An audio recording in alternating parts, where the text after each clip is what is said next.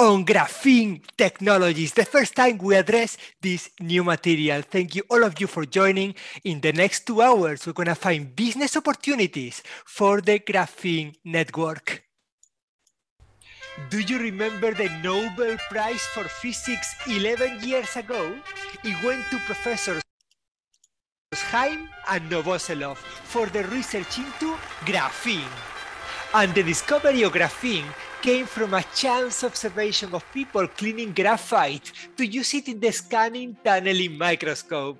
They used scotch tape. I simply picked up this piece of scotch tape from the dust bin and made a first transistor out of it, and that very first sample did work immediately. Soon after that Nobel Prize was awarded, key research commenced using graphene for 2 very specific applications in photonics. Number 1, ultra-fast modulators and detectors for optoelectronic devices or in photonic integrated circuits. Number 2, new cameras with breakthrough performance offering extremely high spectral range.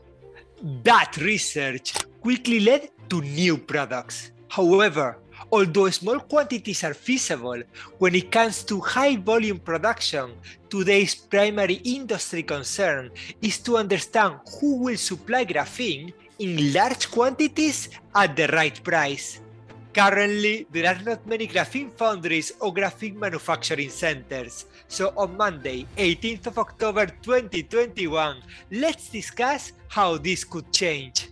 I want to review what's being achieved so far by emerging companies like Emberion. Their goal is to revolutionize infrared photodetectors and thermal sensors in applications ranging from hyperspectral and thermal imaging to night vision and X-ray detection. A few days ago, I was amazed by their demonstrator at the Vision Show in Stuttgart. They could detect chemical traces on pieces of clothing. That explains my hat.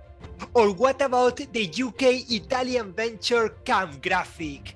Their core product is Graphene Photonics platform for ultra-fast datacom applications. But for those success stories to evolve and flourish, we need graphene foundries. In Europe, we have 2 important graphene photonics producers being developed at the moment. One is UK-based Paragraph and the other IMEC Graphene in Belgium. So if we take the camera from Emberion or the silicon photonics from CamGraphic, what are the really unique selling points of this technology? Why should people choose a graphene camera instead of indium gallium arsenide? Why consider adding graphene to silicon photonics instead of using the standard silicon germanium for detectors or modulators? Graphene is great, so the most important question is how to accelerate things further. So let's ask the current graphene foundries the epic question. Testing, metrology, packaging, deposition, adhesives, what do you need? Your wish is our command.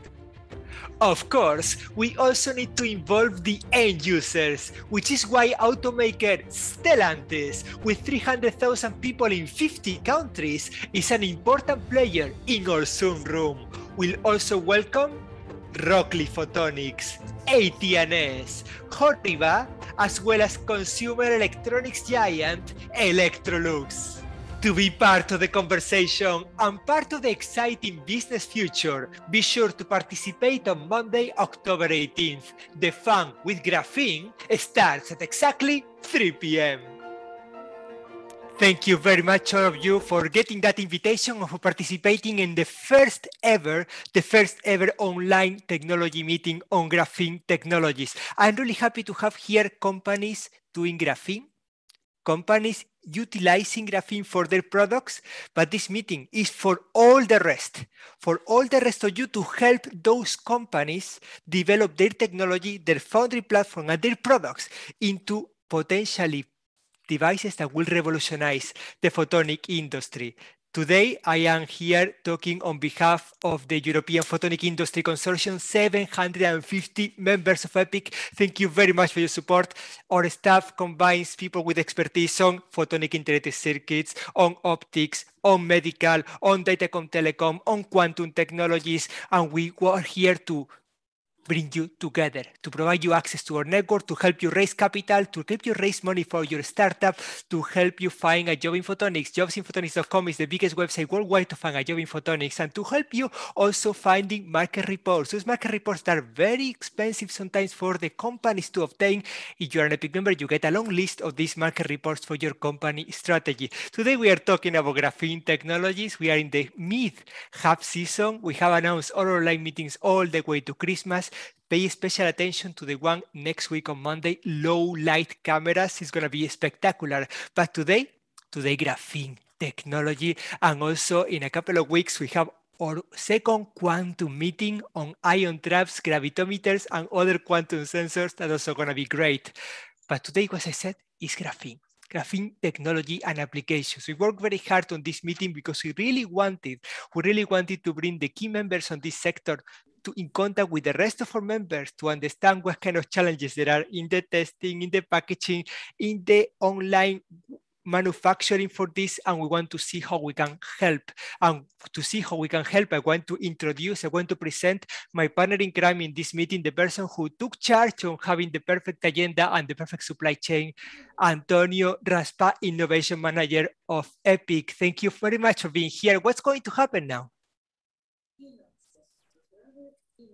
Oh, we will have really an interesting discussion, and the interesting point is that the discussion is not only with our presenters, with our panelists, but with all the supply chain that we have here.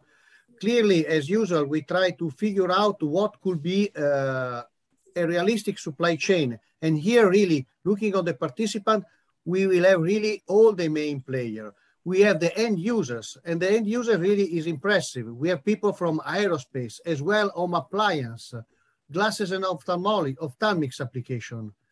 And then we have all the other stakeholders, graphene people, photonic integrated circuits, thin film coatings, glass and optics, laser, and what else. Here, I really foresee for a very interesting discussion. So I will really stop my talk because it's necessary to hear the people in the meeting. Thank you very much. This slide only corresponds to the companies who registered for the meeting today. You're an EPIC member and you miss your logo at this slide. Only means that you forgot to register to the meeting. Don't let it happen again. You have to participate in the meetings that EPIC organizes for you because we do it only for you. And also to remind everyone that you have to look your best because this meeting is live streamed in YouTube and it will be there forever. So for those of you attending in YouTube, just make sure that you write your questions in the chat. And of course, if you want to get in touch with any of the participants today, all you have to do is send me an email, jose.pozo@epic-asac.com. Tell me why you want to get in touch with them, and I will make sure that you get introduced. It is time to talk graphene. It was our introduction to make sure that you understand what this meeting is about. But remember, this meeting is about connections. So constantly write your questions in the chat because we really want you to interact with them. We wanted to start EPIC style. I wanted to start with one company that really is making themselves a different company in the graphene ecosystem.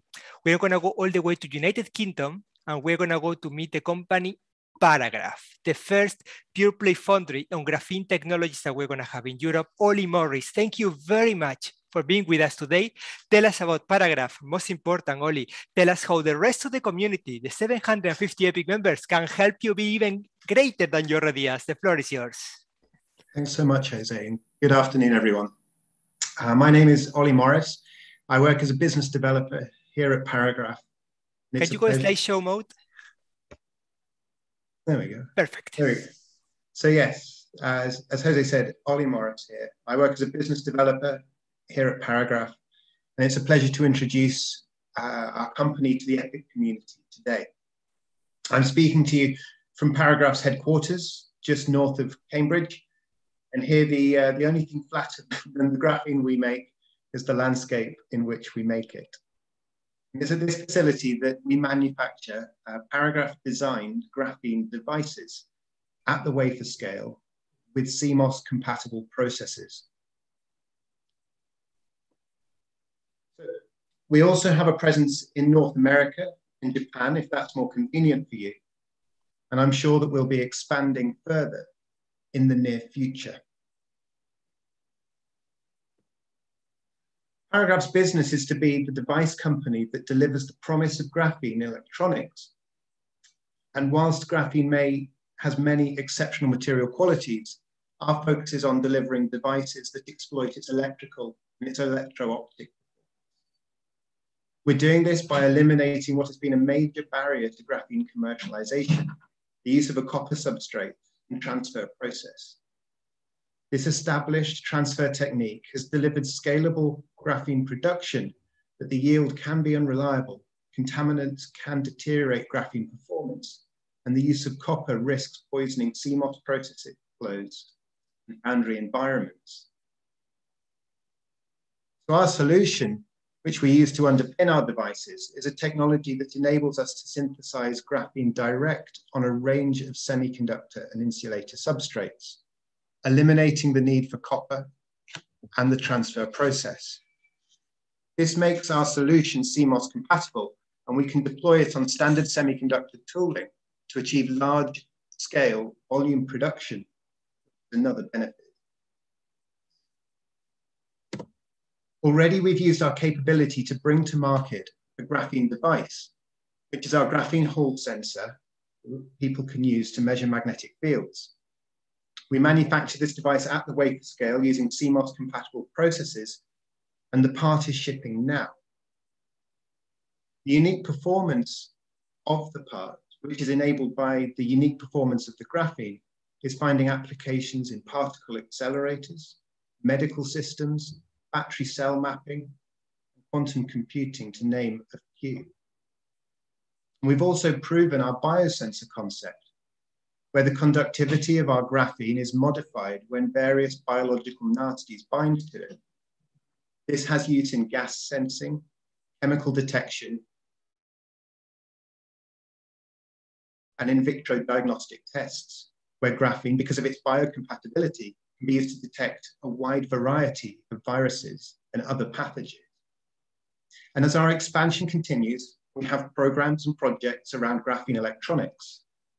And we've begun to take an interest in graphene optoelectronic solutions because we see clear trends in the datacoms market for faster, lower power datacoms links. The delivery mechanism for this lower power operation will, we believe, favor a continued merging and integration of logic and compute with photonic transceiver technologies. So graphene components offering more dense packing, circuit simplification, much lower power consumption, faster speeds, and this is the important bit we think, that can be manufactured as part of a CMOS process flow are attractive solutions. So we're set to work on this, and what's great to see is that we're not the only ones who believe in this future. Our vision is shared by others on the call today, and we also note industrial research on this topic, such as NTT's fantastic work toward all optical systems, including graphene-based modulators and switches, Thales's work on optoelectronic mixing to improve and simplify receiver systems. 2.6 have indicated an interest in VCSEL sources that incorporate graphene layers to help spread current and modulate the beam. Broadband emitters have also been shown to be possible by work undertaken at Columbia and Kyunghee universities. Presently, we're starting to transition theory into practice, which is really exciting for us. We know that device models can only go so far and will only be believed to a point. So by working with others in the community, we're beginning to demonstrate the possibility of graphene optoelectronic devices for datacoms applications and the suitability of our technology for delivering this potential at a scale and cost that the market demands. And so we want to hear from you. If what we're doing sounds interesting, then please do get in touch. We're 70 people and continuing to hire. We have expertise in a wide variety of material systems, spanning material growth to device physics, manufacture, and beyond. Importantly, we're not fabless. We have our own tools at our own site, which allows us to shorten the development cycle. And we're located next to a great cake factory, Tom's Cake, if you need the deal to be further sweet. I can be reached at my email address here. So if you think we could collaborate on or around this topic of graphene photonics, then it will be great to hear from you. And finally, thanks so much to Jose and everyone at EPIC for being so warm and welcoming and for giving us the opportunity to present today. We really appreciate your friendliness and are excited to be part of this community. Thank you very much, Oli. I have to say that we have a common friend who is Colin Humphries, which is a person that I really look up to. And he's the one who told me almost a decade ago that this was going to happen, having a foundry on graphene technologies in Europe, pure play. And I really love that you managed to make it happen. But as I told you, Oli, this meeting is to find you partners. So I want to go through your Santa Claus wish list and see who can help you. And to start that, we're going to go to Fraunhofer IZM in Berlin because Oliver Kirsch has something on his mind. Oliver, guten Tag, what's on your mind? Oliver from Fraunhofer IZM? We may have lost contact. That's one of the problems to have the meeting live, but I'm going to read his question. He's talking regarding slide 4. Oliver is here. Come on, Oliver, you can ask the question yourself. Oliver?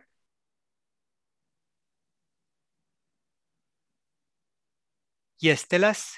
We see the smoke from Lost, but we cannot see you. So I'm going to read the question. The question is, regarding slide 4, direct-to-wafer technology, is this solution in principle scalable to panel-level technologies?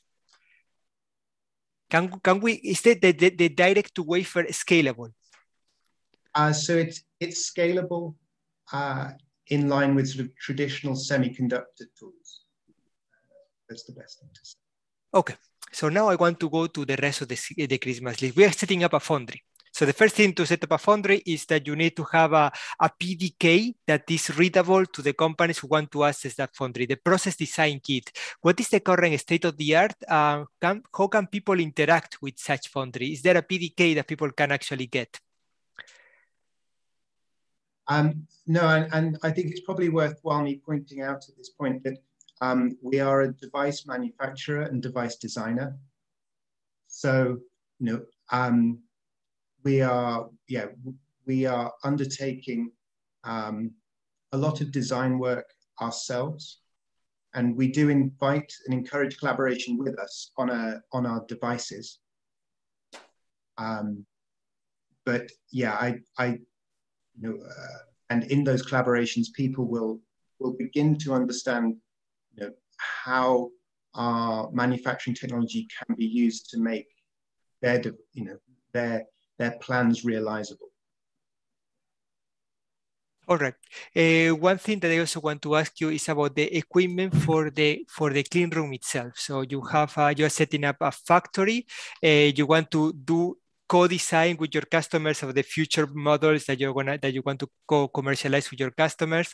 How is the current state of the art on the equipment that you have, and is there any particular unmet need, any particular wish? Because after you talk, I'm going to go to EVG because he's represented in the group, and I want to ask him how they see this as a potential room for cooperation. So Oli, equipment for the manufacturing, any particular need? So we want to make sure that everything we do is done and can be done on standard semiconductor tooling. This is very important to us. We recognize that graphene will be adopted if it fits into the manufacturing supply chain that already exists. We feel quite strongly about this. So we are very interested, very excited to hear about people who are developing next generation semiconductor tools. People that are building tools that are going to go into the next processing node for silicon, that sort of thing, to give us insights into what what kind of tools we should have in our mind, because I think probably everybody, I hope, will agree. I'll find out. You know, it's a very long game, right? It's been a very long game. It will probably be a, you know, it could well be, you know, a few years yet before the ultimate goals of graphene are realized. And so we need to make sure that we match ourselves up with the tools that are going to be in the foundries in a few years.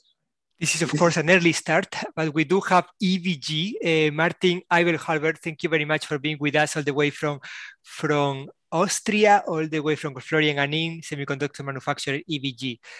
When it comes to the companies who tell you we need to have semiconductor-like equipment, but they have a completely new material in the industry, what is the first thing that comes to your mind? We cannot hear you, Martin.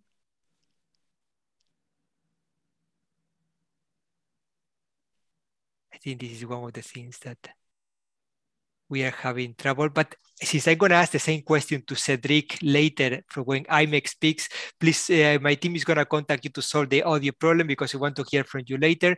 But if that's okay now, I want to go to one of the companies who we want them to be the driver of silicon photonics in the future. I'm talking, of course, about Rockley Photonics, and Cyril Minkenberg is here with us this afternoon. Rockley Photonics, everybody's hearing about them because of the biosensing application with a beautiful fruit company. But Cyril, today you're here to explore what are the possibilities of graphene as a material to silicon photonics. When it comes to the detectors and modulators of silicon photonics, I think in particular detectors, what kind of challenges are you seeing in silicon photonics? Are we looking for more efficiency? Are we looking for price reduction? Are we looking for semiconductor-like fabs? What is the first challenge that you see for a foundry like Paragraph? So definitely in the comm space, I think we're going to see in the next, let's say, 2-3 years, another transition to 200 gig per channel. So this will pose problems for existing modulator as well as detector designs. It's not clear yet whether we really need to adopt a new material system to overcome that hurdle. It's still a bit early days, but it's always good to have a fallback solution in case either you can't make it work at all, or the way that you can make it work is just either not cost efficient or not energy efficient. So it's something that we've been monitoring, and in fact I've spoken to Ollie a couple of times in the past, and I saw this meeting and I realized that in fact the ball is in my court to to continue the conversation. So I will in fact reach out to Ollie again after this meeting. Ollie, I know because I have introduced you to many silicon photonics manufacturers. What are the main challenges? What is the current state of the art in bringing together the graphene world and the silicon photonics or other photonic integrated technologies together? So I think the industry is ultimately people want to go faster and use less power, and that's what needs to be aimed for. That's when I advocate for the customer within Paragraph. That's what I'm standing up and saying the customer wants. And I think what the customer wants to hear, what everybody wants to hear, is that this can be done at the wafer scale with CMOS compatible processes, so that as I put in the slides, so that people can begin to see this as a sort of single manufacturing process. To bring together silicon photonics and graphene, he's going to speak later, but I want him to say hello at this stage. All the way from Pisa, Italy, we actually have Alessio Pirastu in the room. Alessio, thank you very much. Grazie mille for being with us today. How do you see, seeing the room today, Rockley Photonics and silicon photonics success story of the ecosystem? How do you see the current challenge of bringing graphene as a material for photonic integration? Thanks, Jose. So there are, in my opinion, many challenges in exploit and deploy this technology. So for sure, it is, I must say that it is the most promising technology to satisfy the next generation demand of optical devices, in particular for telecommunications. But in terms of to be pragmatic, of course, what is needed now is a way to basically make the graphene and the silicon photonics as a single platform. And two key factors, technically speaking. One is to improve the efficiency of the graphene with respect to the light traveling into the PICs. And then, of course, what we call encapsulation. So how to make devices without degrading the graphene properties. So this is the technical challenge, of course, we are addressing in our company for sure. And then, of course, and I will talk later in my presentation, the four performance that we must guarantee in order to consider the graphene photonics as a new platform, which are for sure bandwidth density, cost reduction, power consumption reduction, and of course, the possibility to work at high temperature, which is a common topic, I would say, in the data centers and 5G environments. So this must be addressed very well. But you know what Cyril from Rockley Photonics is thinking about? He's thinking, yes, it's good about the cost. I like that, but think even further, because I'm going to put all these graphene-based silicon photonic chips into wearables in the ultra high volume production. So one of the things that we need to answer in this meeting is scalability. And I think the best person to answer that, we are going to go to the most important R&D center in Europe. We are going to go to IMEC to talk about IMEC Graphene, and to meet Cedric Heigebart, who is one of the key people in the Graphene flagship in Europe and also the leader for IMEC Graphene. Cedric, thank you very much for being with us. I want to hear your story, and most important, after your presentation, I want to revisit what we already discussed with Paragraph and go one by one to companies like Luxottica, like AT&S, like Interplex, like Biosense, to see how they can use the current state of the art of IMEC Graphene. Cedric, the floor is yours. Thank you. I will start with, can you see my screen or not? Yes, crystal clear, but you need to go slide share. Yeah, I go to the slide share modus. Very good. And now switch the display settings. Very good. Okay, so this is going. First of all, thank you for inviting me and giving me the opportunity to to talk to this very interesting community. It's a pleasure and it's an honor for me to be able to talk to you. I think what most of you know is what IMEC is, but still I want to emphasize a little bit what we try to do, because I think it's important also because there are some parts that could be of use later on.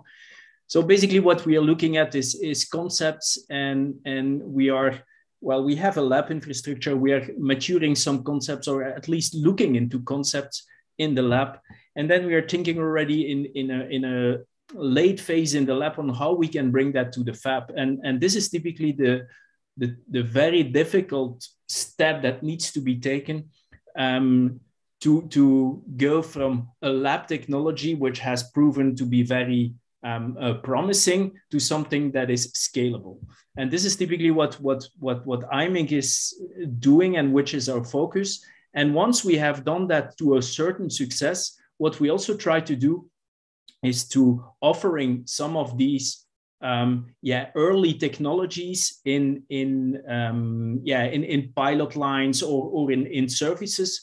And I think this is very known in the community, and this that's also why I'm saying that. And the last point that I want to say here is that indeed we are together with the European Union and with the Graphene flagship, we are trying to do the same for 2D materials. And so we are hoping that in a few years from now, we will be able to offering some of these early technologies, integration technologies for 2D materials to the community, and also to the photonics community. And then, of course, the goal is to handle it over to the industry. who is, because then typically our role is finalized, and then we go the next stage, and we will take another material in the funnel there. Our vision on well, why graphene is kind of interesting for us, and that was one of the first things that we looked at, is trying to find out if we can, well, we have the silicon photonics, and if we can add active material, being graphene, on top in a simple way, in such a way that we can continue the scaling and at an interesting cost and so on. And so about six years ago or 7 years ago, we published our first papers in this region, which were at that moment in time lab-based devices, and combined with fab silicon waveguides. And this was showing very promising results. And then, well, we had quite some trouble in stabilizing that process, because in the lab it's difficult to have reproducible results and so on.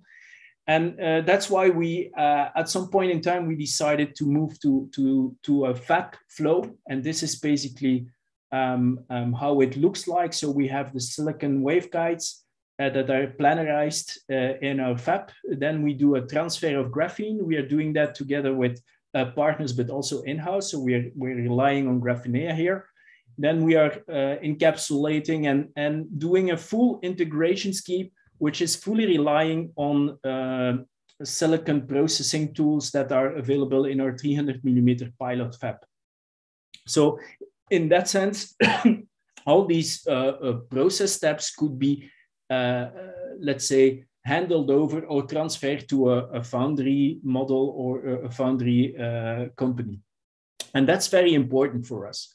And there are a few steps which are requiring attention and which are not standard. And one of the first one is, of course, is the transfer of graphene. Well, we have heard that Paragraph has developed technology to grow directly. We are not growing graphene directly because at this moment in time, well, we cannot grow graphene with the required quality directly in-house. So it would be interesting to see what Paragraph can do there. But we are growing on a template, which means that we need to develop a transfer technology.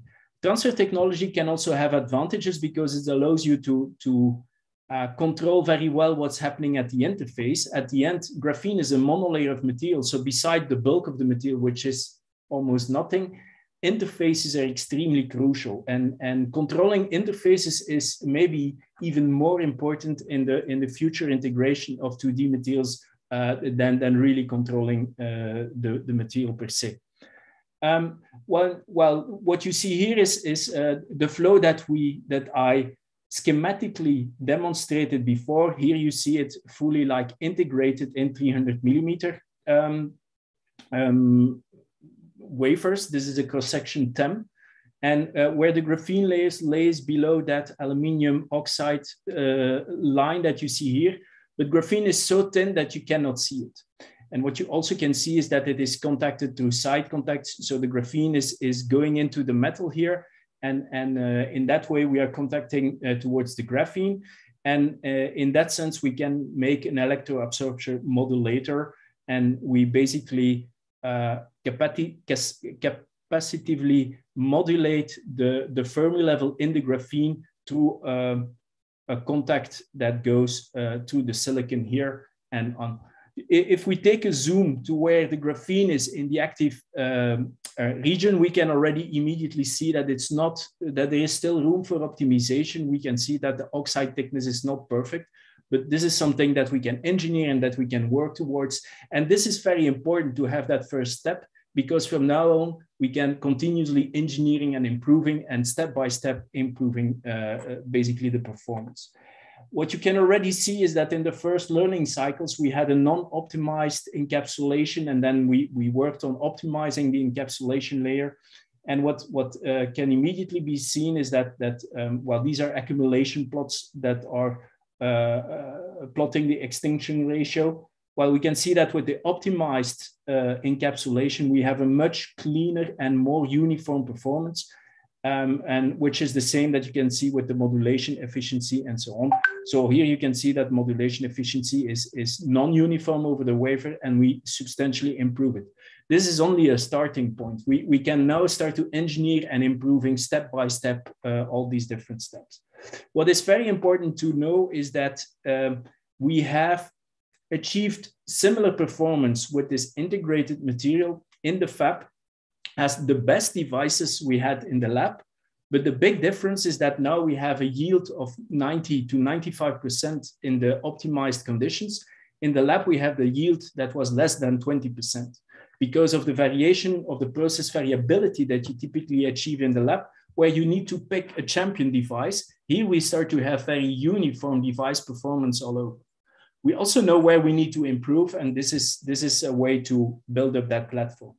So to conclude is that, well, we're working very hard to try to bring these materials, these 2D materials, to a integration environment which is completely compatible with semiconductor standards.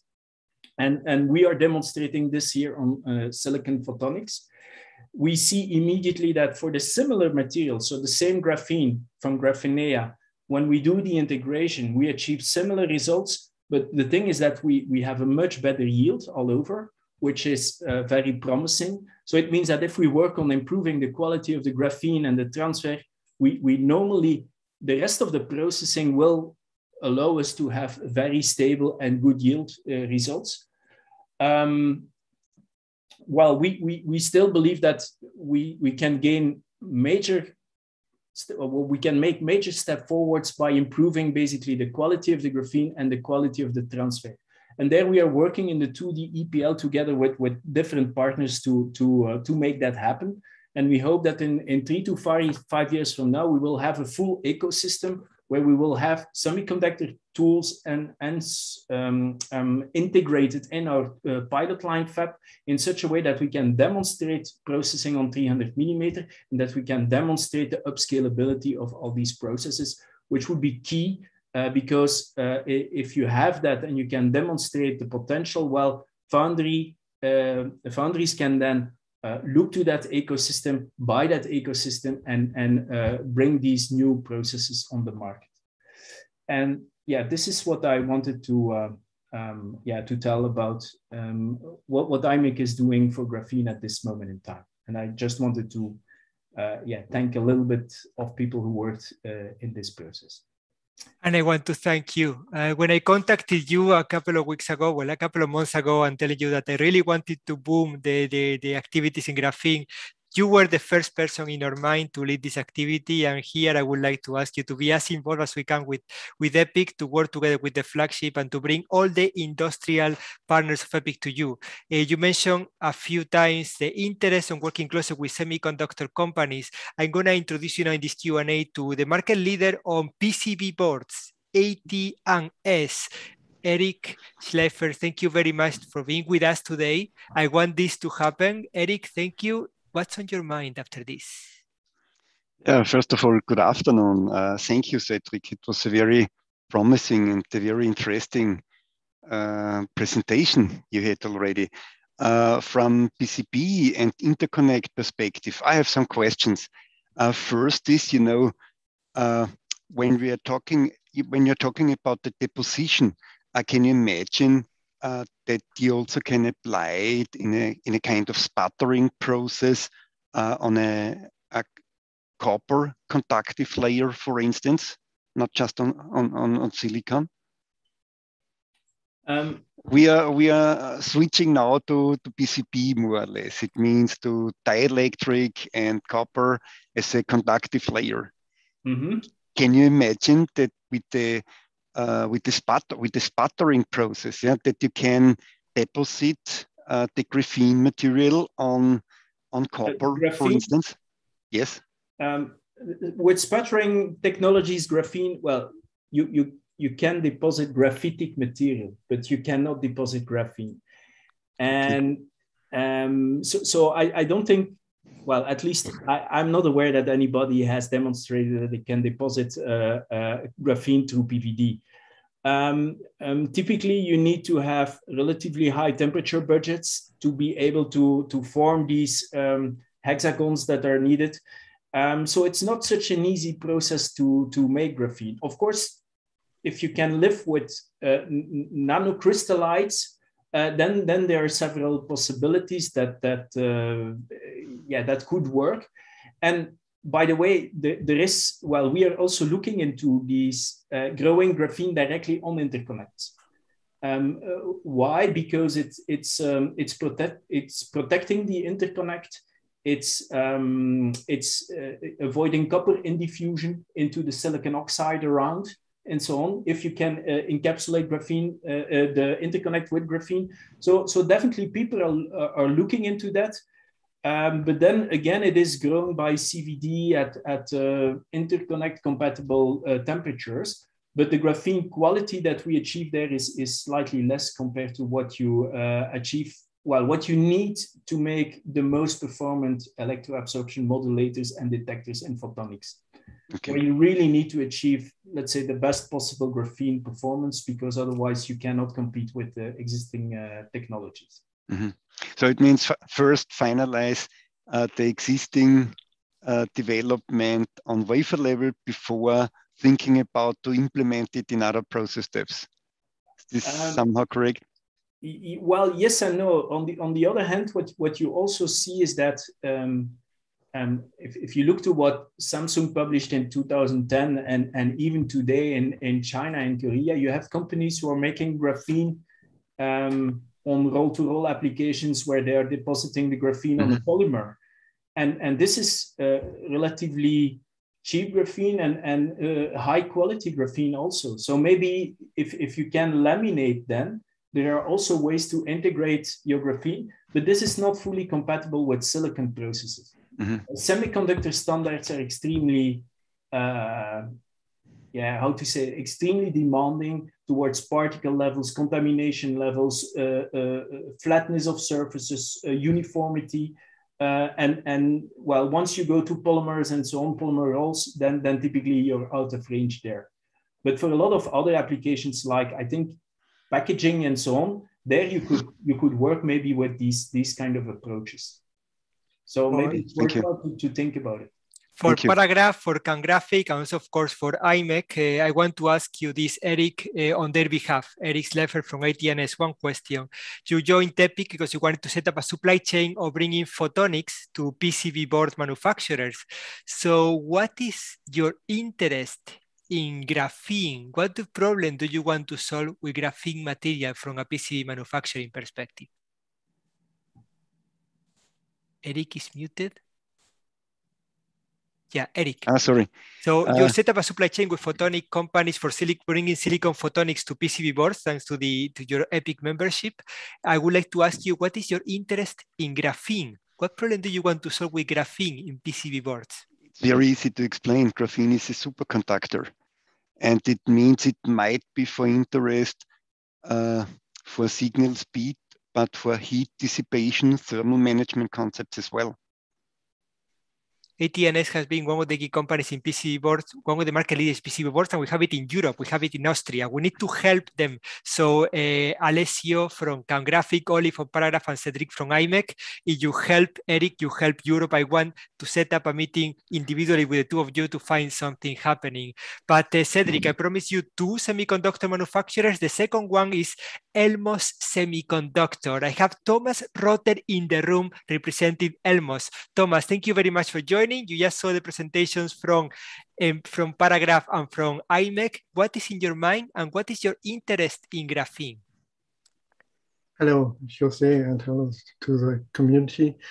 Of course, Elmos is a semiconductor manufacturing, mainly silicon on the only silicon base. So graphene has some benefit if it's more than silicon.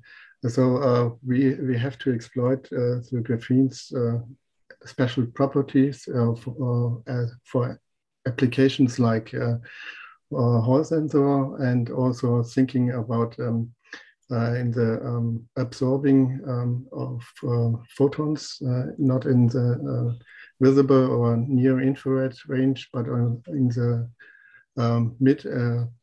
mid-infrared range, where we can take benefit of the integration of the graphene. That only if the integration is worth doing this. So these are the main key factors.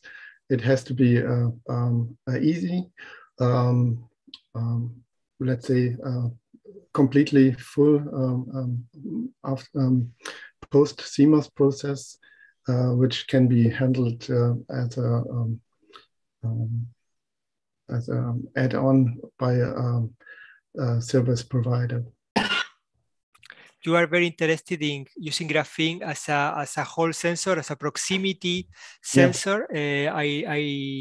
I'm gonna go to Cedric, then to Oli, and then to Alessio very quickly on that. But Thomas, can you specify a bit more? What is the main challenge for that Hall sensor that you want to develop?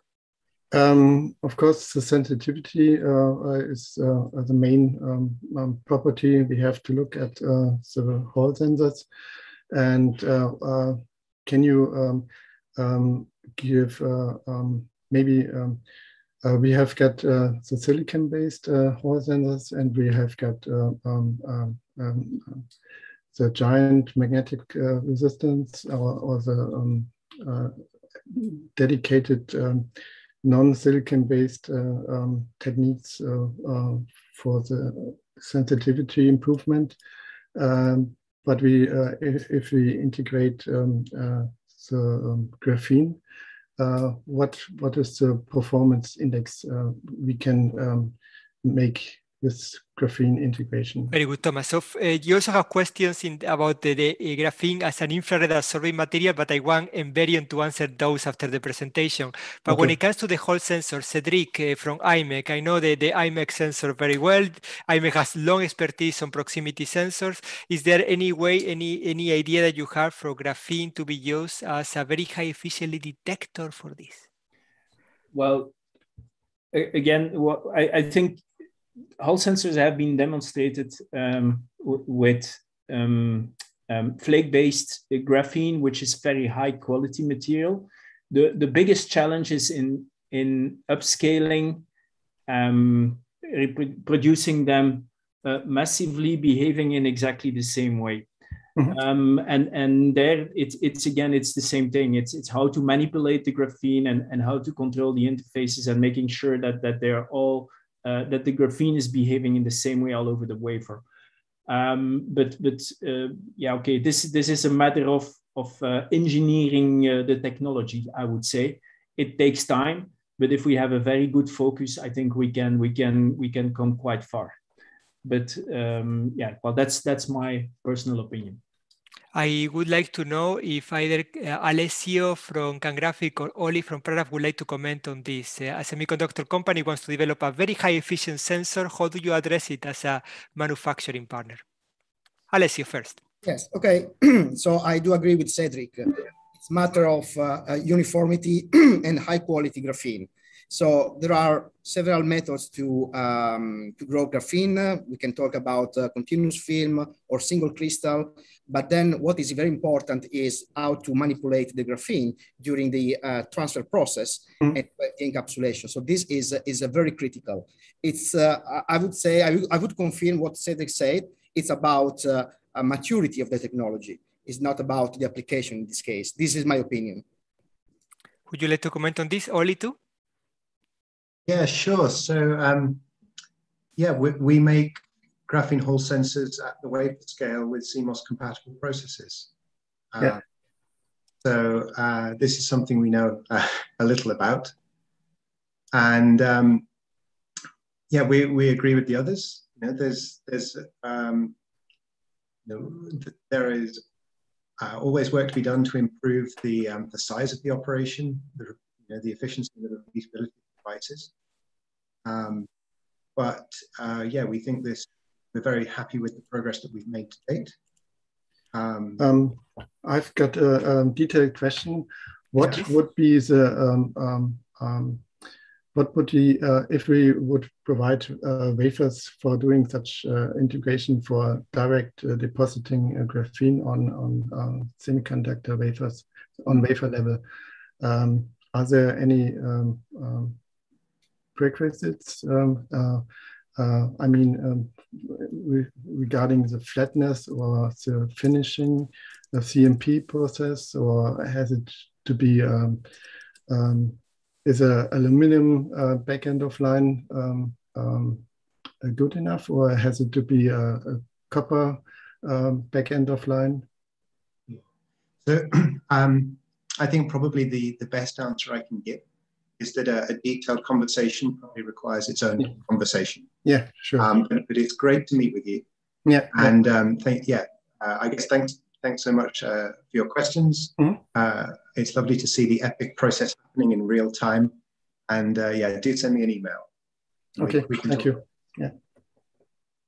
You will see this is just the beginning. We are going to bring that wafer to you and to Pisa, to Graphic, and to Loven, to Cedric to make it happen. Cedric, we have a question for you in the chat. It's coming from a top research in the graphene industry. It's coming from Lishan Lin about uniformity. Lishan, thank you very much for being with us. What is on your mind?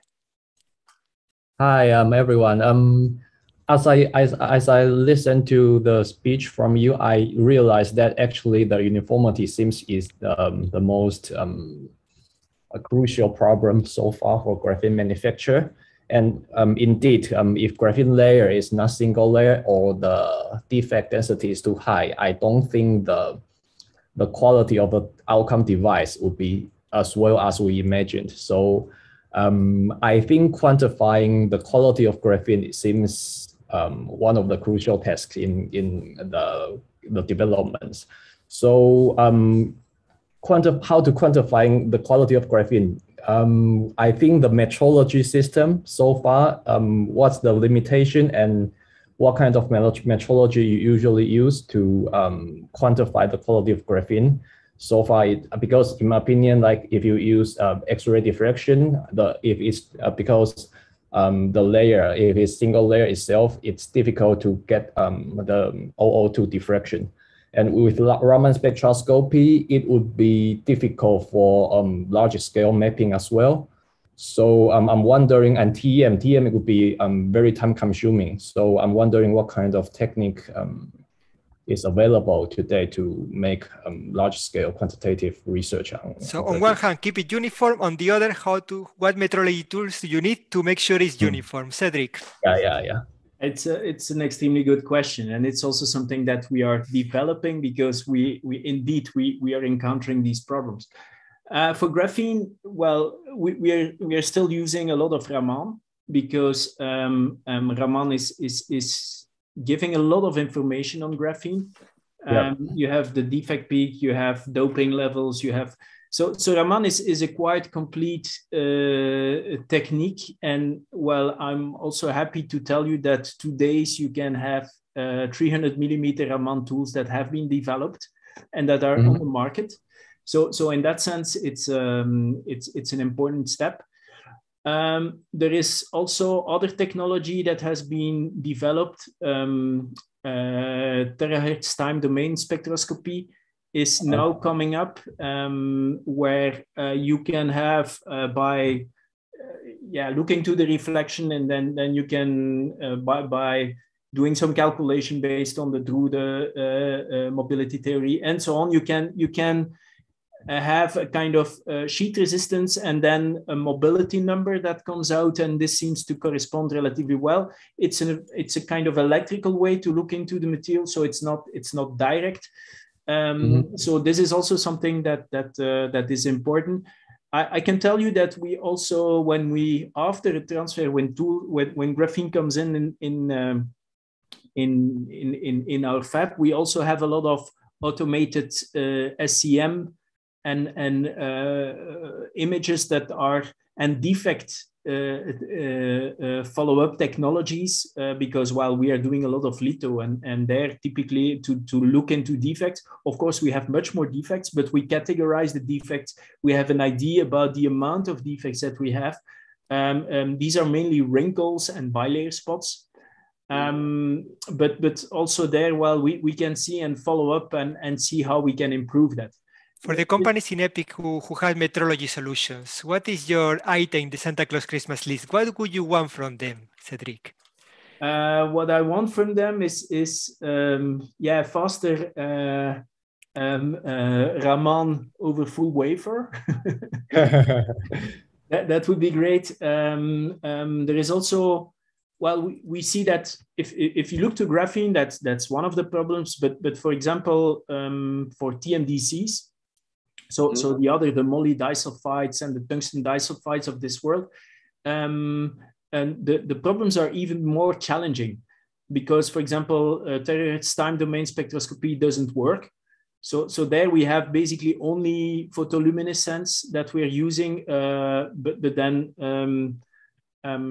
let's say ultra low temperature or cryogenic temperature photoluminescence, because then you start to see the effectivity peaks popping up, which is kind of very interesting for us, and we try to correlate that with that. But all kind of light-based spectroscopies, I think there is a lot of publications out there. I think we need some creativity, and I'm pretty sure that we can use other ways to characterize also.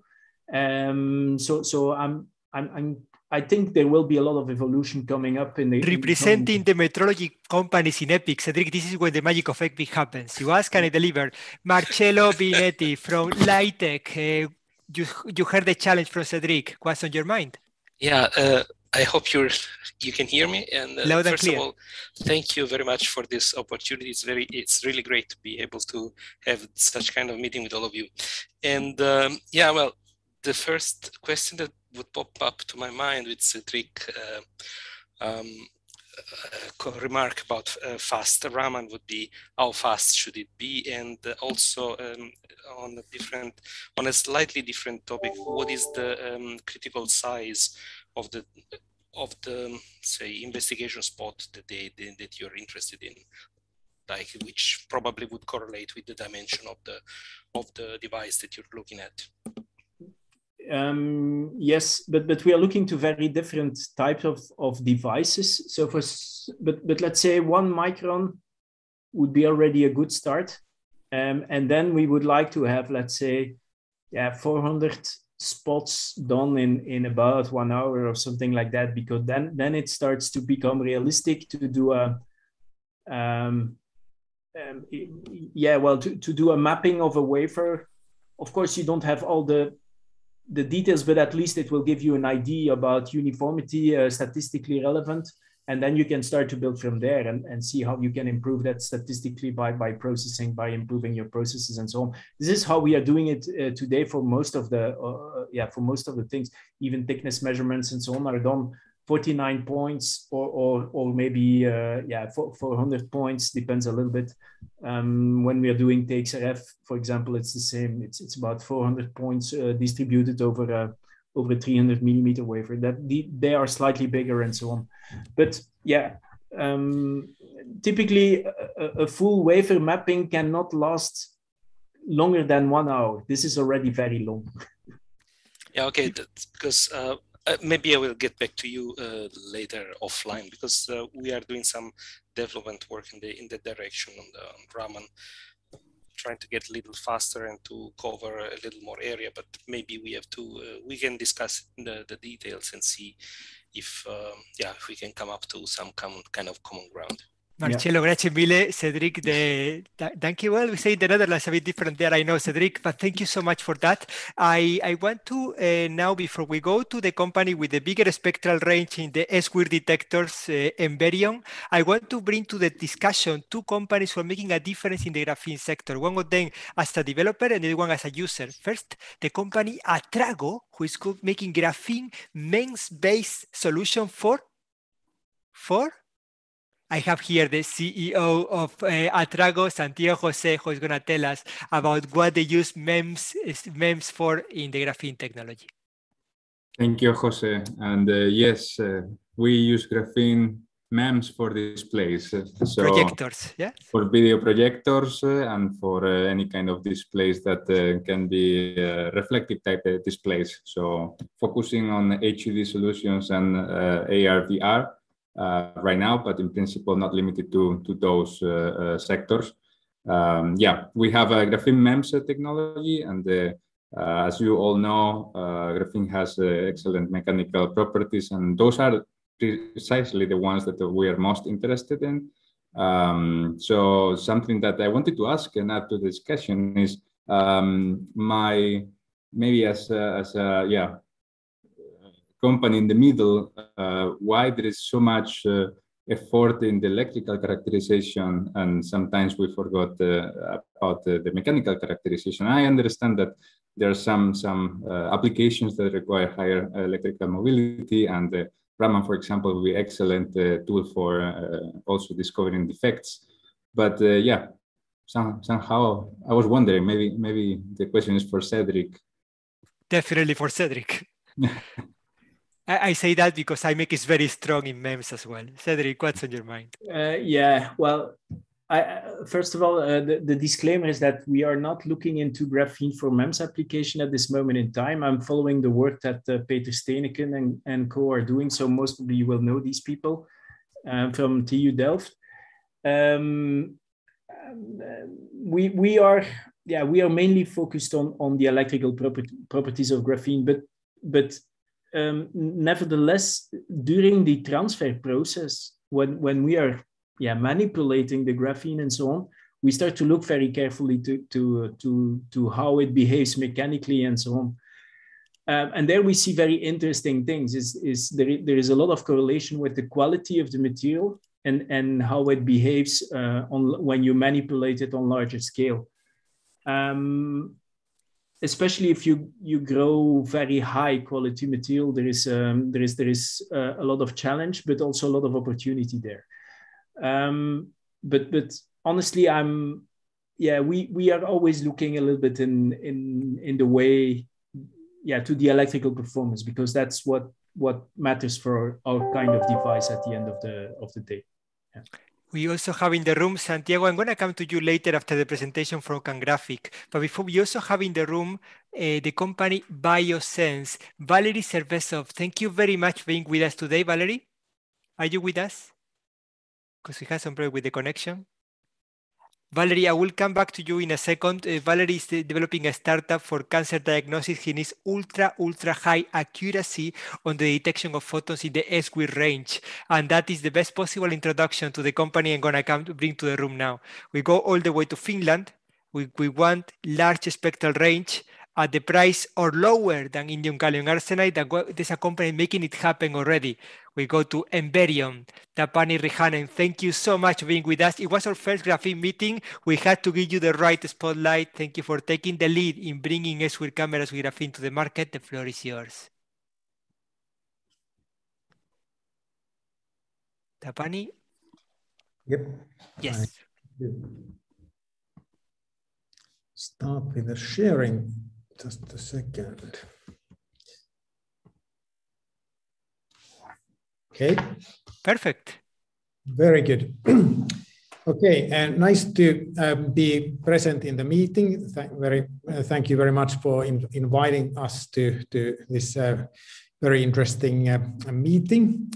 So what I'm going to talk about today is presenting one particular case where graphene makes sense.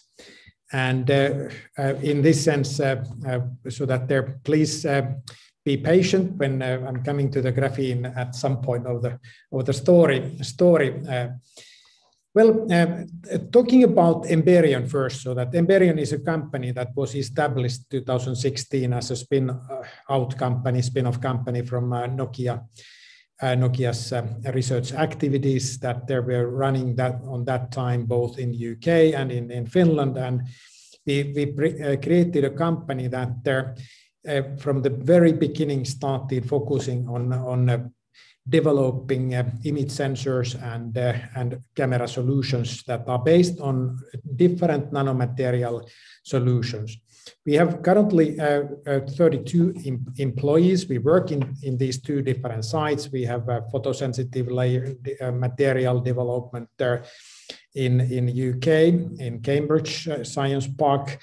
And we have then rest of the team in Finland, in Espoo. In Finland, we are doing readout IC development, electronics development, software development. And we are also then taking care of the camera assembly, testing, and calibration in production sense.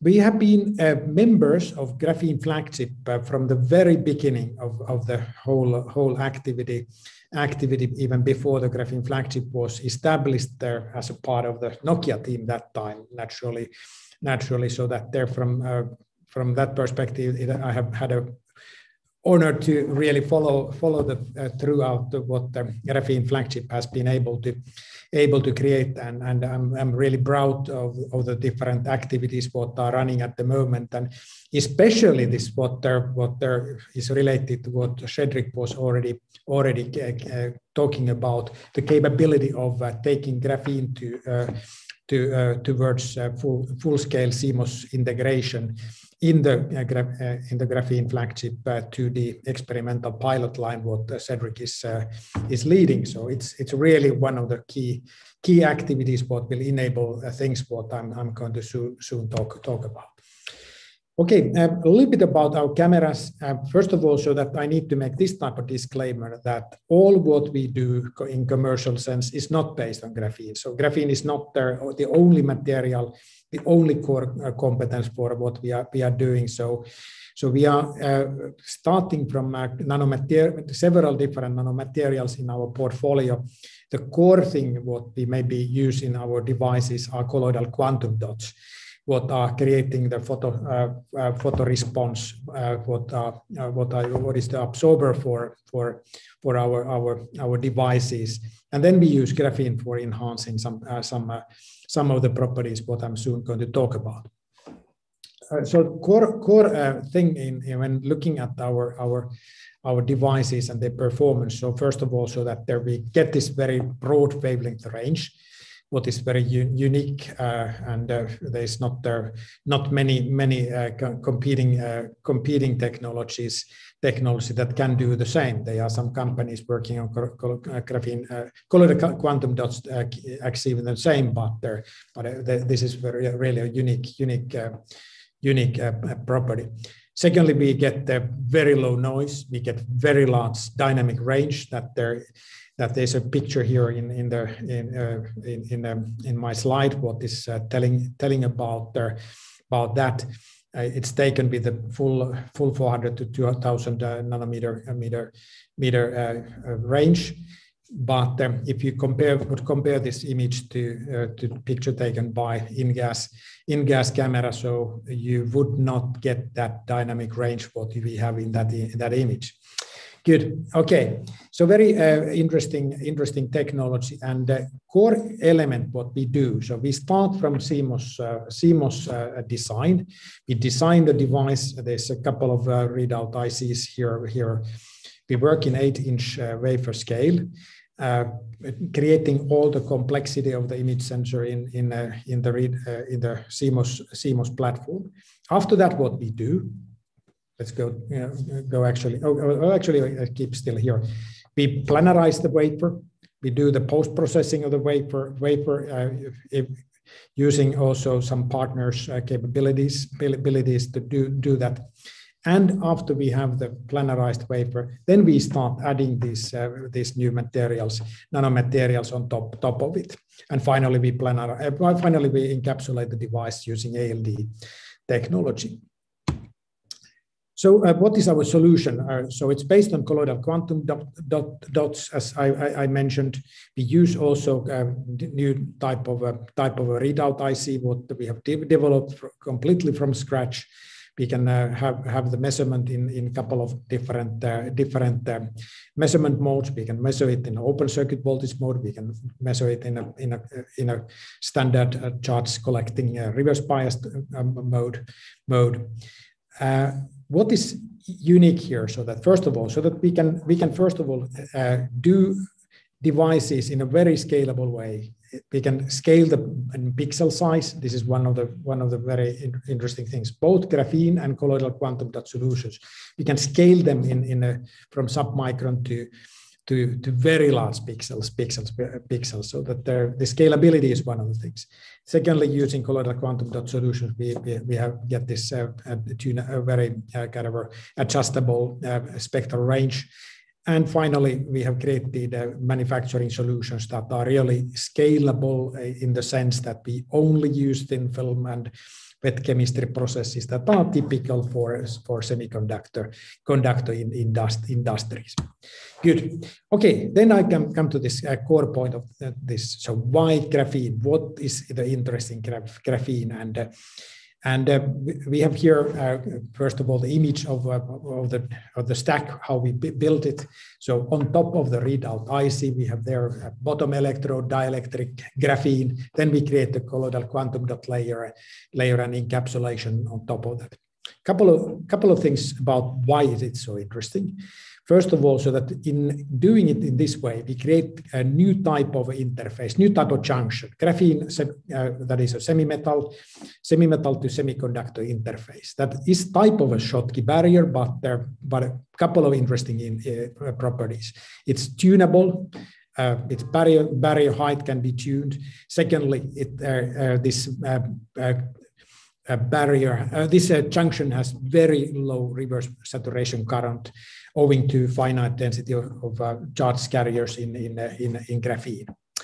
So we can enhance the noise performance, lower the dark current of the photodiode. We have developed several different architectures. And we have been able to also patent several of these structures. And we have now a very interesting collaborations what are looking beyond what we do today together with the partners in Graphene Flagship. We work with this 2D experimental pilot line, especially via Finnish VTT. We work with Graphene, we work with Cambridge University Graphene Center and so on, so that we have a very good set of partners with whom we are working. And what we try to do in this range is taking us to even further. We are working currently in integrating visible, sphere, and mid-wave infrared into one image sensor, and that is going to be something what is really unique, something what is not possible with many means. I think that in this integration, what we can do enabled by graphene is something what really makes difference. Okay, so I'm just concluding my talk here and saying that we are really excited to work with a combination of colloidal quantum dots and graphene to create novel new type of photonic devices. And we are working based on optimized measurement principles and readout ICs that are really tailored for the requirements of these nanomaterials, graphene and colloidal quantum dots. And what we already achieved today is quite interesting from commercial perspective. So please visit our web pages. You find much more information there about our current products. And here just this typical picture about the sphere manufacturer. So looking through silicon wafer with your camera. So that is something what I didn't talk so much about here, the applications. So a lot of different industrial applications what we are targeting to. Thank you very much, Tapani. It was really great seeing you and your team at the Vision Show in Stuttgart. And there we had a discussion about the comparison between graphene and indium gallium arsenide cameras today and tomorrow. And we had a quick discussion about price. And you seem, some people on your team also seem quite convinced that it could be cheaper to make in the future SWIR cameras with graphene that are lower cost than indium gallium arsenide. Could you share a bit of vision on that? Yeah, so first of all, so that if thinking about the manufacturing process, so that there, and the comparison to indium gallium arsenide or 3.5 semiconductor-based devices. So what we are talking about here, so we are starting from standard CMOS processes, so standard 8-inch CMOS wafer. We do post-processing of the wafer, so that that is planarization and change of metallization regarding, well, there were already a question about that. But then there's some complexity in transferring the graphene on top of the wafers, but all is somehow monolithical integration, layer by layer, on top of CMOS. And you could maybe think about this cost structure also from the perspective that none of these steps what we do after the CMOS process is more expensive than the CMOS processing itself. All the lithographic steps what you have in the CMOS process itself. How many CMOS steps there are in the current process? Maybe roughly 30. We add there some 5 more, so that from this basis you can think about what the cost structure can be when these technologies are mature and in volumes. Today it's much more expensive. To say that we are still doing quite many of the steps quite manually related to graphene integration and so on. Okay, so for me, there is one thing that you bring to the table, which is very important. Until now, most of the detectors are thinking about making them more efficient. You are the first one who is saying, making them cheaper, and most important, the high spectral range. And that is something that is going to bring a lot of interest to this technology, especially, I believe, in hyperspectral imaging. We have 2 people who I want you to interact. But before that, I want to ask you, is there any particular unmet needs when it comes to thin film technology or coatings for graphene detectors? Well, we are interested to talk about different naturally thin film technologies, different filter technologies. We are also interested about talking about different photonic component packaging or image sensor packaging and issues. There are many different things that we are really looking for.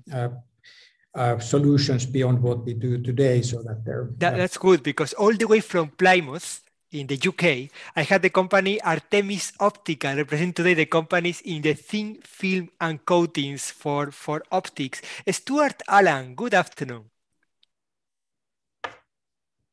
Stuart Allen from Artemis.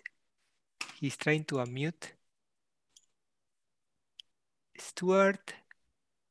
Hello, 1, 2, 3, 1, 2, 3. I will come back to you after the presentation from CanGraphic after this. But we also have Atrago, Santiago, Jose. What's on your mind? Yes, I wanted to add to the discussion of the price of graphene. Well, the price of a product using graphene, integrating graphene. What Tapani said that any process is conventional, and therefore costs should be not different than the other products. But then we have a price of graphene that is about 15,000 euro per square meter. What volumes do you expect or what do you need to actually reach a competitive product that is integrating graphene in the sense of your particular product at Emberion?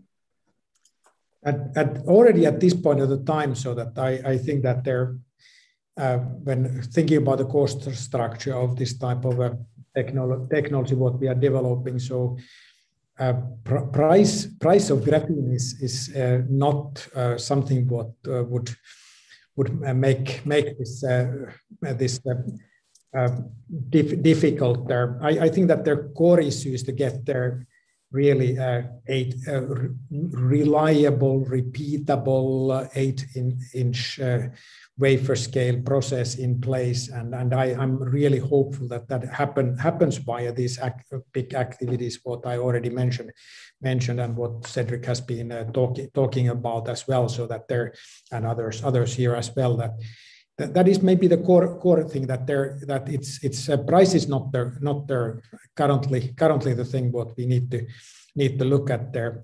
It's more about the reliability and way how to scale, but calculations what we have made together with the graphene CVD graphene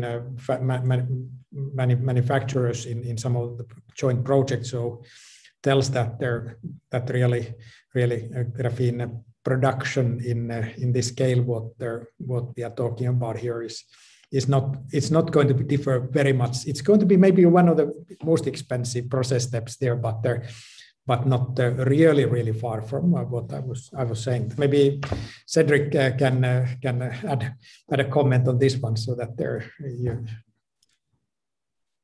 Yeah, well, I think today already you can, well, graphene is you can buy graphene at relatively cheap prices from several vendors, but of course there is a big difference between quality differences, and I think we will expect even bigger differences at the moment we can transfer better. One of the big questions, and I don't know what it will be, if we will have graphene supplied by companies, so a little bit like you have SOI wafers that are supplied by companies, or if the interface control and so on will need to have graphene in-house in the foundries.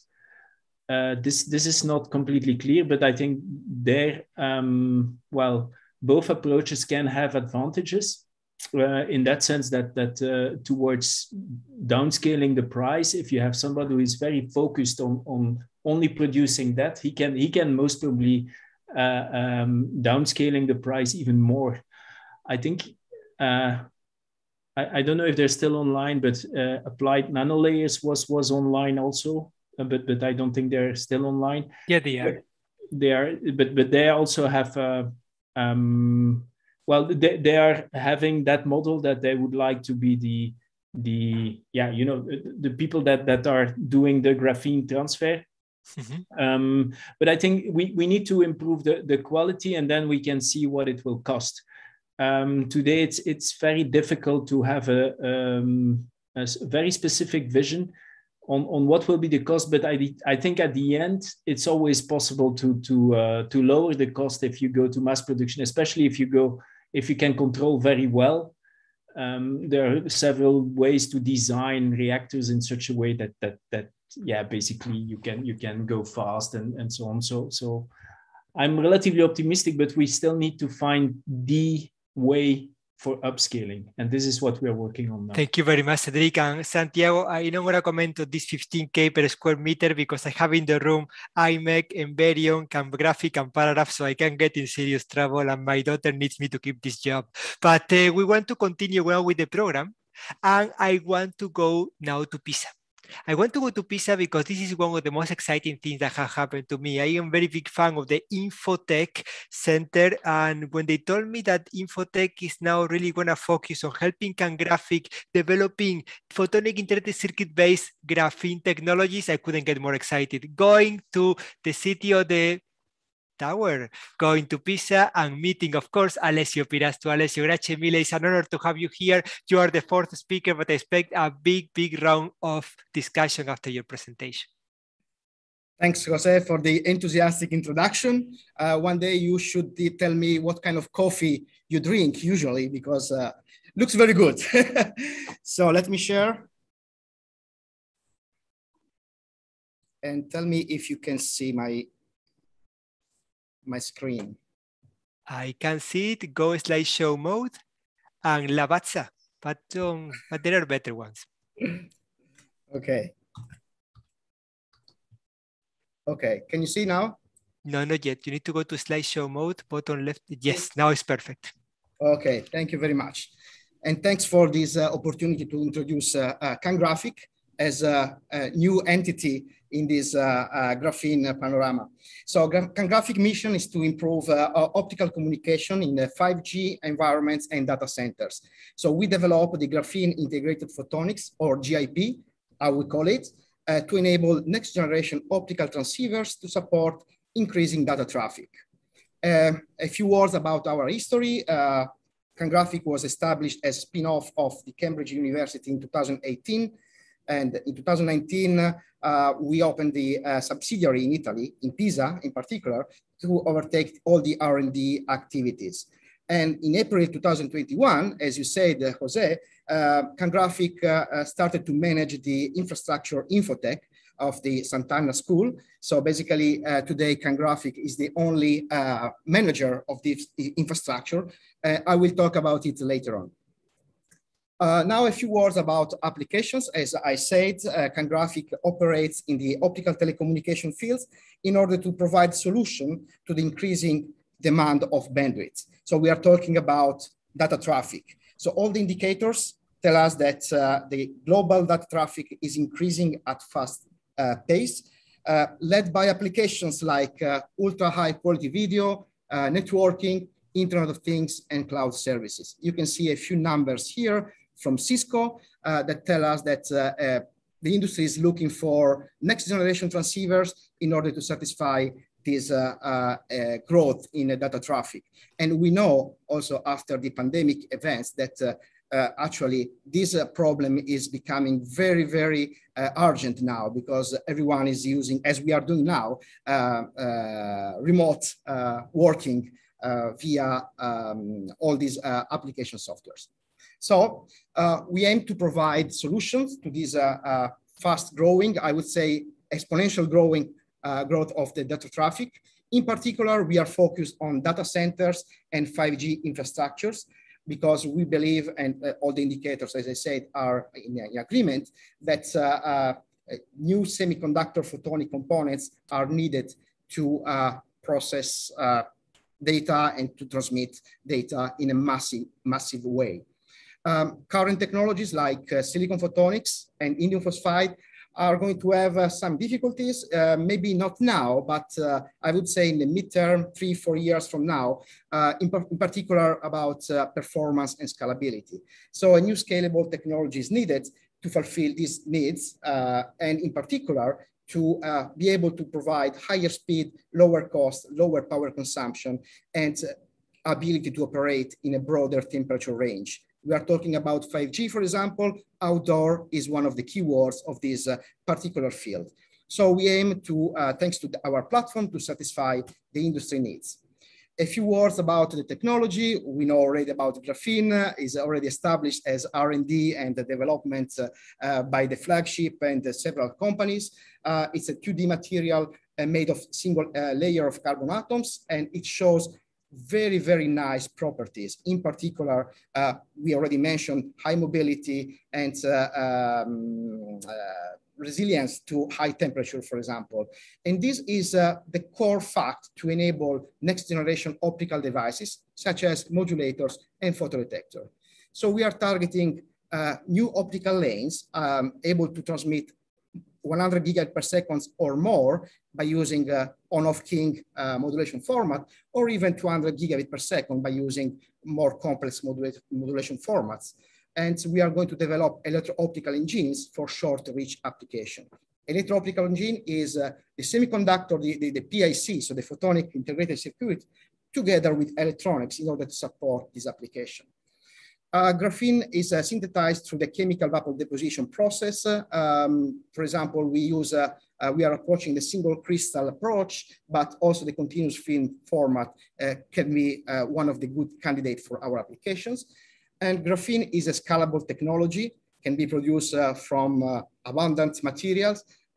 So we know that the wafer level scalability is something that we are facing now. It's going to be very important for in order to deploy this technology. By the way, just to answer or to enter in the topic that you discussed before, for the optical telecommunication field, the cost is not more, it is related to the scalability, of course, but it is also related to another metric. The metric is a gigabit, so dollar per gigabit per second. So by increasing the speed, even if the cost of the platform is going to be the same as for silicon photonics, there will be an advantage because the dollar per gigabit metric is going to give a favorable solution. And then, of course, we already discussed about the graphene transfer and encapsulation process on silicon. We call this graphene enhanced silicon photonics because the ingredient, the graphene ingredient, is going to bring all of these properties in order to enable this category of products. So I have summarized the benefits of graphene in 4 pillars. The first one is for sure the high bandwidth density, an important keyword for the telecom industry. So everything must be small and everything must be fast. This in order to integrate more and more optical lanes, for example, in a single chip, in order to increase the bandwidth density. Low cost, wafer level, we already talked about that.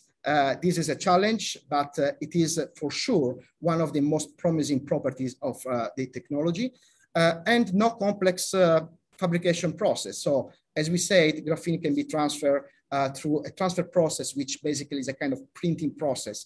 And Graphic is developing its own process to do it. Very important.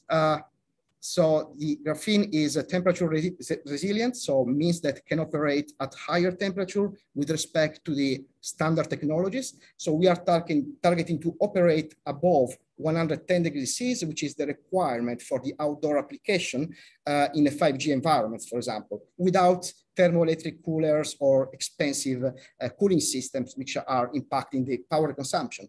So also the lower signals will allow to have a low power dissipation electronics, which put together with graphene will lead to a lower power consumption. And the fourth one is the wavelength agnostic property of graphene, which means that we can operate with the same design at all wavelengths, telecom wavelengths, even more for other applications, with the same design, which means that we can fit many more optical lanes in single chip, and this will increase the traffic capacity per device. So this is what we are going to do as CanGraphic. A few words about Infotech facility. As Jose said before, CanGraphic is now managing the facility as a single manager, and we provide front-end and back-end technology services to industry, R&D centers, and universities. So the facility includes a 150 square meters clean room area with 10 high-skilled people. And of course, this is going to be our R&D facility for graphene. But again, we also provide technology services for the community. Here, a list of platforms that are available at Infotech. For sure, Graphene Photonics. So we are planning to do the synthesis of graphene, transfer process, encapsulation process. Silicon Photonics, which is a part of the equation, of course. So we do passive device fabrication on 6-inch wafers. We have the glass and nitride platform, the hybrid integration, lithium niobate, and advanced packaging, which is critical in order to make these devices real. So we also have this capability. So beside the graphene, our own activities on graphene, we offer such kind of services for the community. So fast prototyping and R&D services. And now a couple of slides listing what we need as company, because this is actually the topic of this meeting. So first of all, I would like to focus on the new technology introduction path. We know, we all agree that graphene is in its early development, but in the industrial sense. But we need to discuss with the community in order to define what are the right paths in order to speed up the introduction of the technology. So I'm thinking about performance validation. So what kind of path we have to put in place with our partners in order to speed up this process. Technology validation, And of course, qualification beyond telco and MIL standards. So this is very important because I have experience in technology introduction when I was working in other lives. And this is very often is very painful. So we need to be prepared and to know what to do in order to satisfy our customers and to make this graphene technology real for the industry. And the second one, we discussed a lot about this, is about scaling up and manufacturing. So we know that we need to establish an industrial ecosystem in order to go to manufacturing. So the first one is let's start to talk. The ecosystem is very important. EPIC can give a big contribution on this. And we need to, for sure, define together or with the partners what can be done in existing CMOS compatible fabs. So PDKs for monolithic integration of CMOS electronics with graphene-based photonics. This will be the dream. So a single monolithic integration, but how many problems? We have to know the problems. In particular, how to produce high-quality graphene. So how to contain the cross-contamination, how to study the scalability and cost associated to this platform. And of course, the wish list is completed with the possibility to implement several fabrication solutions. For example, continuous film graphene or single crystal graphene in order to enable several or multiple technical solutions in case we need it.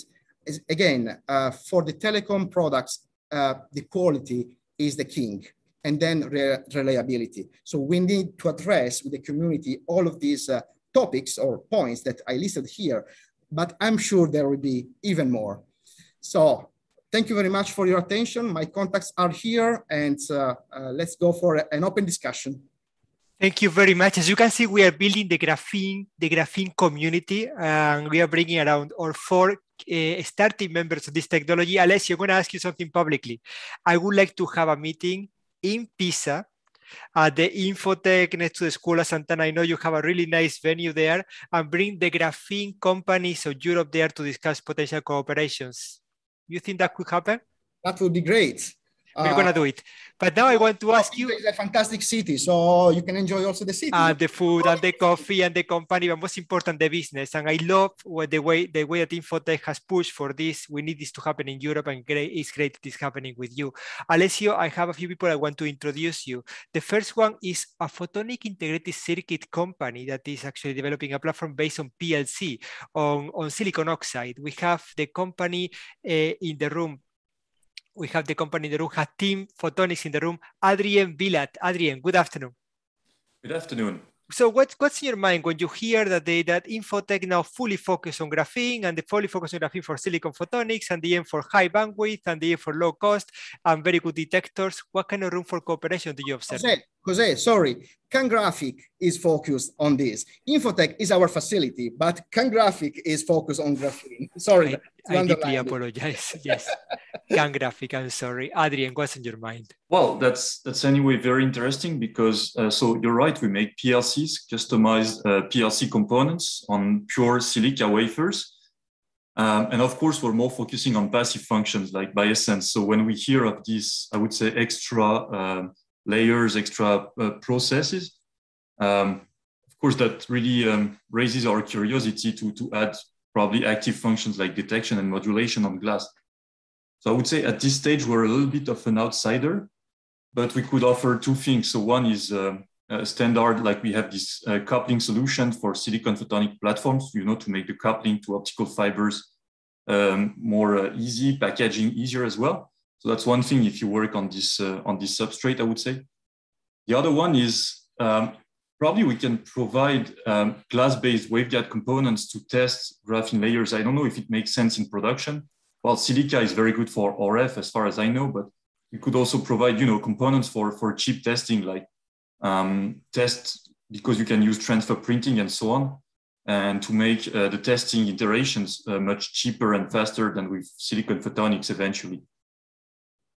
One thing, Alessio, that is very important to consider here, PLC technology can be very, very affordable, I don't want to say the word low cost, but very affordable, has extremely low propagation losses. And this, as Adrian told you, is very good for coupling from fiber to chip as an interposer. But one problem that we have with photonic integrated circuit is we need very, very high efficient detectors. Very high efficient detectors. You are claiming in your slide that you can make very efficient detectors, even unbiased detectors, and with very low noise. How fast and how low? How soon can we have this for the photonic integrated circuit community? Alessio. Okay, so good question. So for sure, the detection section of our work is very challenging. So there are several solutions in order to increase the efficiency by using different physical phenomena with graphene. So we are now working on it in order to improve so the efficiency, so the responsivity, for example. And in particular, we are working hard in order to increase the efficiency by making the interaction of the graphene with the waveguides even more effective. So it's a kind of design aspect together with the process aspect that we need to put in place. I cannot say much now, but we are working in order to establish these new concepts. In terms of timing, I think, but this is for, I mean, for the telecommunication platform, I think we must be ready in 2-3 years from now with demonstrators and solid understanding of the devices in order to start then the real introduction of the products in the market. So as I said before, the industry is not looking for a new solution right now. It's impossible basically to guarantee very high performance based on graphene now, but we have to work hard in order to meet the next deadline, which will be in 3 years or so for new applications or new architecture. For example, the co-packaged optics for data centers. And as I mentioned before, also the data processing, intra-antenna data processing in 5G environments. So this is more or less the time frame. The same question for Oli from Paragraph and Cedric from IME Graphene. We have representing the photonic integrated circuit companies in EPIC, we have Team Photonics in the room, and Team Photonics is thinking, I want to add graphene to my platform and I provide PLC manufacturing to my clients. Will that be possible? And if so, by when can have a company like Team Photonics integrating photodiodes as a building block based on graphene? I don't know if maybe Oli wants to address it first and then Cedric. So you can, what's nice is you can start working today on this, right? We have tools and we have materials on site that allow you to start investigating this afternoon. You want? So Adrian, we can send a wafer to the United Kingdom. They will test it. Cedric, could you comment on graphene on glass? Has it been tried, tested? Is there any work on that? Well, yes and no. Yes, in that sense that most of the graphene is transferred to silicon oxide, which is nothing else than glass. So the transition from graphene to glass should be easy. The only thing is it's not so common because it's not visible. The other problem that you have is processing in fabs on glass is not very standard because it's changing, but a lot of tools do not handle glass wafers because they're transparent and they have sensors that are reading out if the wafer is in and so on. So it's a little bit complex to just enter with glass wafers in a standard semiconductor environment. But there are tricks to solve that. So theoretically, it should be doable. And especially if you think about just transferring the graphene on a glass wafer or transferring the graphene on a silicon wafer, honestly, I don't see a big difference. So if you have it developed for a silicon wafer, you can have it developed for a glass wafer too. So in that sense, I think there are opportunities there. And Tapani from Emberi wants to comment on this. What's on your mind? Maybe just continuing what Cedric said, so that there has been quite a lot of studies on how to integrate graphene also on polymer substrates and flexible substrates and so on. And I think that this is one of the great things here, that it is a material that really scales to different type of use cases. And for example, in photonics optic sensor area, so it's very interesting to look at what could be done in a large scale integration at some point of the time, and especially this type of sensors made on flexible substrates for applications like health, fitness, whatever. Now you took the voice. I have a question in YouTube just for you. A question is coming from Sumitomo Electric. Yoshiaki Shikata-san has something in mind. He's wondering, is this SWIR image sensor that you presented cooled or uncooled? So currently we are not really talking about cooling. We are talking about temperature stabilization. We are typically using the device at roughly 5 degrees of Celsius, so that but it is a temperature where we stabilize the device to getting better noise performance. But we don't need to really cool down to very low temperatures. You talk about 5 degrees, so that's still. I can see that we don't call that cooling, but we call it temperature control, correct? Yes. I want to go now from where we are to the geographical center of Europe. I want to go to Vilnius, Lithuania. Romualdas Trusovas, thank you very much for joining the meeting. You have heard so far the different activities from IMEC, from Paragraph, from CanGraphic, how we are actually combining all this success story of Emberion. What's on your mind after this meeting? What kind of cooperations can we do now? Hello, thank you for introduction. So, yes, I got nice technologies and applications for graphene, and my experience is scaling graphene from other point of view. We work on laser-induced graphene, so we have developed technology of graphene oxide reduction to induce graphene to make it a conductor, or inducing graphene from polymers like polyamide.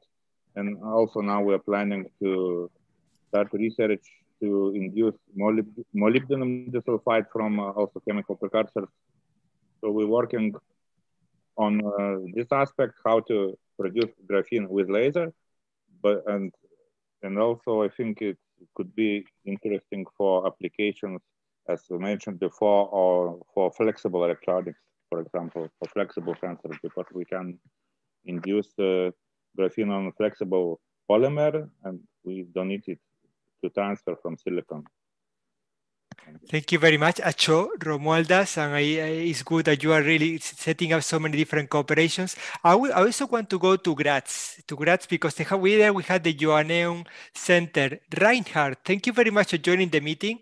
I know that your interest is on, well, you tell us what is your interest on graphene technologies, and tell us how we can help you maybe on the field of inkjet printing, which I know is something that you're working very much in.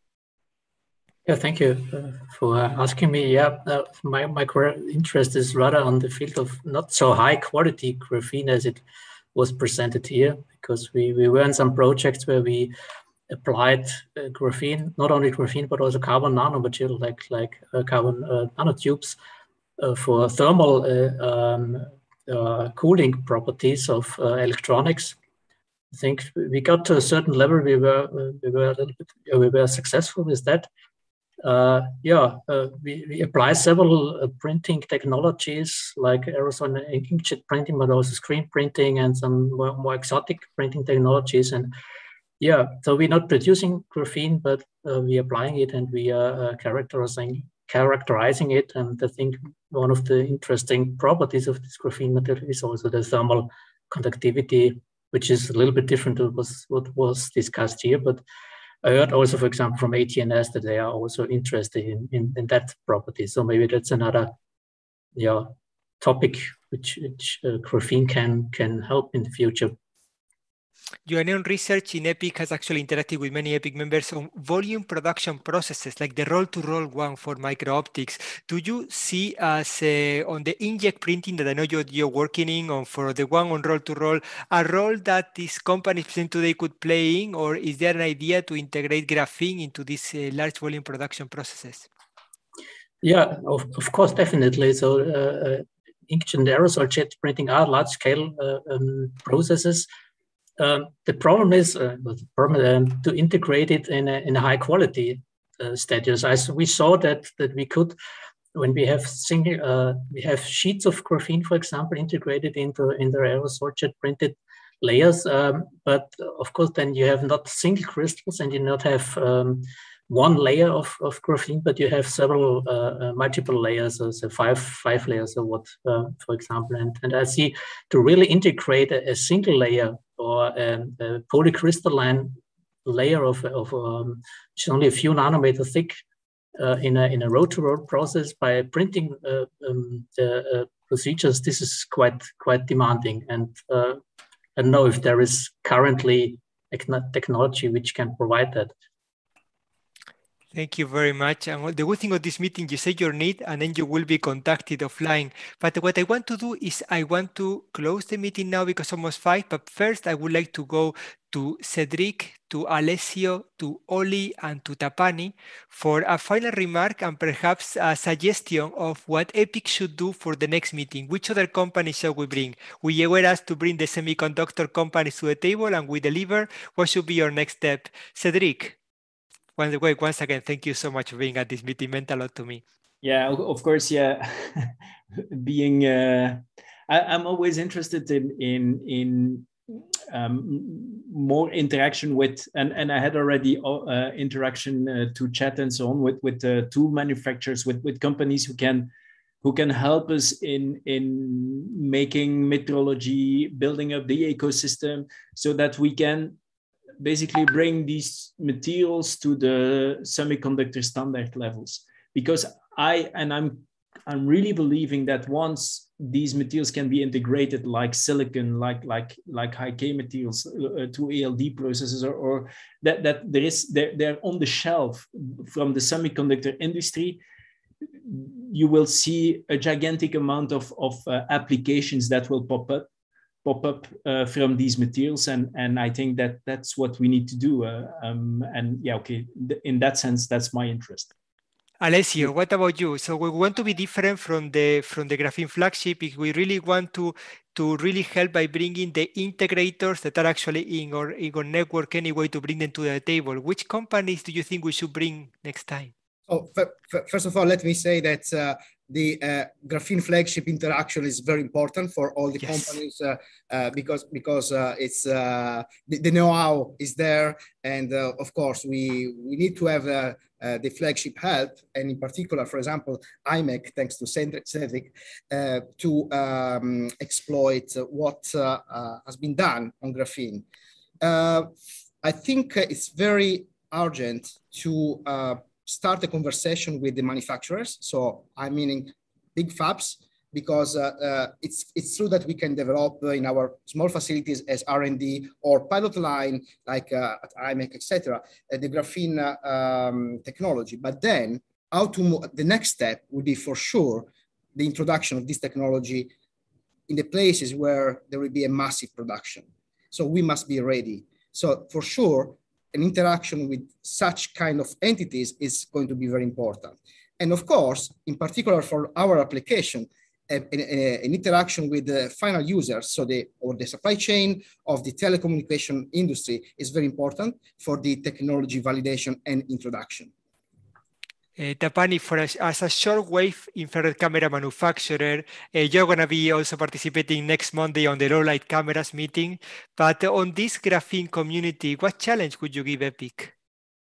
Well, if talking about really, I was kind of I will put now graphene flagship hat on because I'm quite keen on that program. So one thing what came to my mind here and listening many of the questions, so that all the presentations what we gave today were related to the very high end of graphene or applications where you need really the most highest quality graphene to make sense of it.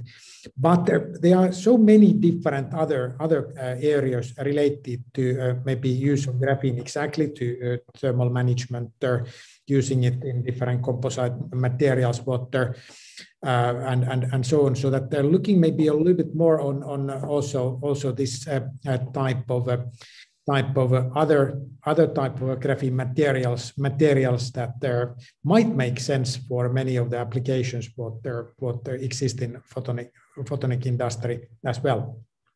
And to close the meeting, Oli, you were our first graphene company, and now you are our last one speaking today. Give me a task, give me homework. I love working for you. Okay, if you insist, Jose. So more, I think just more, right? More people, more voices. This would be very helpful. The exchange of ideas and the exchange of direction. They say, you know, we want to get the point of intercept correct, and so the more we can learn about that point of intercept, the more enjoyable the development process. We started today, and this is only the beginning. Stay tuned for more activities of EPIC on the graphene technologies. I want to summarize with the fact that we actually compare the graphene for silicon photonics and for the shortwave infrared cameras, and we could see that there is huge added value here. We had the right foundries, we had the right device manufacturers, and most important, we had the others challenging them. I hope to continue that field, and I also want to tell you that now it is time to have a drink. And that concludes the public part of today's meeting. If you are in our Zoom room, our informal private discussion is about to start. I call it virtual drinks with friends. And we all know follow-up is important. But for now, if you are watching on YouTube, that's where we leave you for today. Thanks to the EPIC production crew and our sponsors for making today's